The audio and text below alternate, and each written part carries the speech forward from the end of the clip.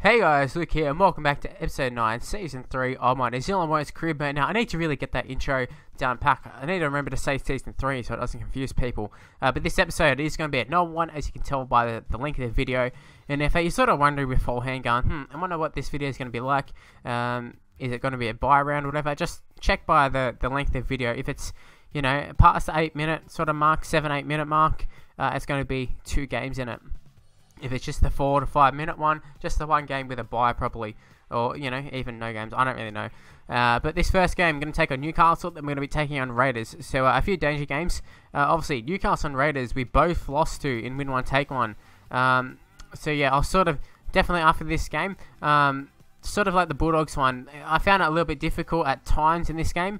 And also, I should mention, up until this point, had not really been challenged too much. Now, although I have talked about the Bulldogs being a tough side to break down, whatever, we did break them down in the end and flog them. So, in the end, still haven't been challenged. I think it was 30-0 on that game. Josh Hoffman just stepped around, and it's something that I haven't done for a long time, is use the steps. I always use the, just try and charge over the players. And I remember back when I used to play as the Bulldogs with Ben Barber, stepping was the main thing I did, and it worked so effectively, and I just went out of it. I suppose with the difficulties, it changes everything. But we can throw an intercept there. Ika Hiufo, he's just going to race away, and it's rubbing salt in the wound, I suppose, the fact that he came from us. But, yeah, he never got a go with us, really. He's going to go and score, so it's going to become a 6-all here, you would think. He's going to kick the goal here. I'm not even sure who it is kicking. We'll see in a second. It's Will Smith. Will Smith, who's currently at the Panthers. And, yes, he did originally start at the Knights, so it's not like a weird signing or anything. But you saw there before halftime, there was a few big hits that we went for. And that's something that I've definitely been enjoying in this series. Going back and playing with the Warriors, some big hits there. But Manu Vadavai, he's going to score an absolute worldie there. Just a lot of offloads there. 2 kicks in the set, so good stuff there. I mean, it might not have looked the best, but yeah, I was really happy when I scored that try. I was really buzzing over that one. And we kicked the conversion too, which is, extra for us. The fact that, the wind was there, and for a section in that, didn't think we were going to get it. We nearly blow our lead just there. I think it was Jesse Bromwich who ended up on the end of that. But thankfully, Manu Vadavai came across there. But they're just going to run a bit of a set move here, and they're actually going to score. Now, when it first happened, I was like, oh, he didn't get the ball down, did he? But no, he did. He just slammed the ball down, but I thought I'd just clear that up for anybody who was just wondering. Now, Will Smith is going to slot another one over, and it's 12 all. It's game on. Now, that try, that was well-deserved, that try for Knights. It wasn't really anything dodgy about it, although, that was just bad play for us to get the ball there, but that set play they did, that was really, really nice, and there was nothing I could do. Josh Hoffman had a nice little run there, and Sean Johnson had a chance to steal the game here, right on full time. Didn't quite have the legs, or maybe had the legs, but, didn't have the accuracy, so, that's a bit of a problem. Josh Hoffman, he's going to come up with a big play here. The first time we're going to touch the ball here. A little step to nobody, but he's going to break through a tackle here. You can see we've got great field position. Our defense really muscled up, and Josh Hoffman come up with a big play there. Now, Rapiro breaks off one tackle, just going to draw and pass, and Elijah Taylor's going to score. And that is game over. And the golden point, obviously, first try scorer, your first point scorer, really. There's the winner. Elijah Taylor wins it. No need for the goal kick. And as you can see, we're all celebrating and disappointed, whoever that is, for the Knights. I don't even know who it was. But 16-12 is how it ends. And here's all the other results. And I just got to say, I was so happy with that. It was very, very unnerving in that game. The first real sign of shakiness or anything in us, the fact that we couldn't hold a lead, which is, unsettling, just to the fact that I've got to go the whole season, and Knights aren't the best side by any means. That's the fact that we had a little bit of trouble with them. Sort of a little bit worried about, but at the same time, we're still undefeated, 15 rounds in. So, we've nearly defeated everybody once. So, can't go into the games fearing a defeat. The Canberra Raiders, if anybody, are going to be the team that possibly beats us, which is a little bit weird. But as you can see here, we started off in the right sort of mind frame. 2 huge hits. Although only seconds later, they're going to make a bit of a break here with Sean Fenton. Not really known for line breaks, but he did. Thankfully, we went for a legs tackle, which worked out this time. Now, Dane Nielsen going to break off one tackle, gets it to Kevin Locke, who was tackled, I think, by Terry Campese, possibly. But that's not where the play is going to end. See, Hoffman takes to the line, breaks off one tackle, gets it to Rapiro, who also does the same, gets it to Henry, gets an offload to Elijah Taylor, he's going to take the tackle. The last offload probably wasn't needed, but which went for it.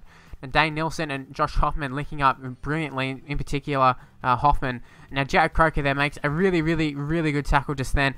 So many times it went straight through there. It's actually a little bit funny that it was Jared Croker out of all the players in the whole league to pick off that tackle, considering in real life he's not the best defender. But Josh Hoffman going to get under this, can't really get to it properly, but thankfully it didn't come off him and it came off the Canberra player. And we're going to end up scoring a try here through Elijah Taylor. Well, at least that's what it appears like anyway. He's going to check for offside first. Now, is there a hint of offside? There is someone within the 10, but he travels back here. And this is off the Canberra Raiders player. Let's take a look at the put down, and what a put down that was. Very spectacular. And that's one of the good things that they got right in this game. Some of those put down sort of stuff, although it doesn't happen too often, but when it does happen, it's pretty spectacular. Although the animation's not as fluid as what you would like, but you got to remember this was made in 2012, Xbox 360, by a small company. So that sort of stuff, I can definitely respect being in the game. That's awesome stuff.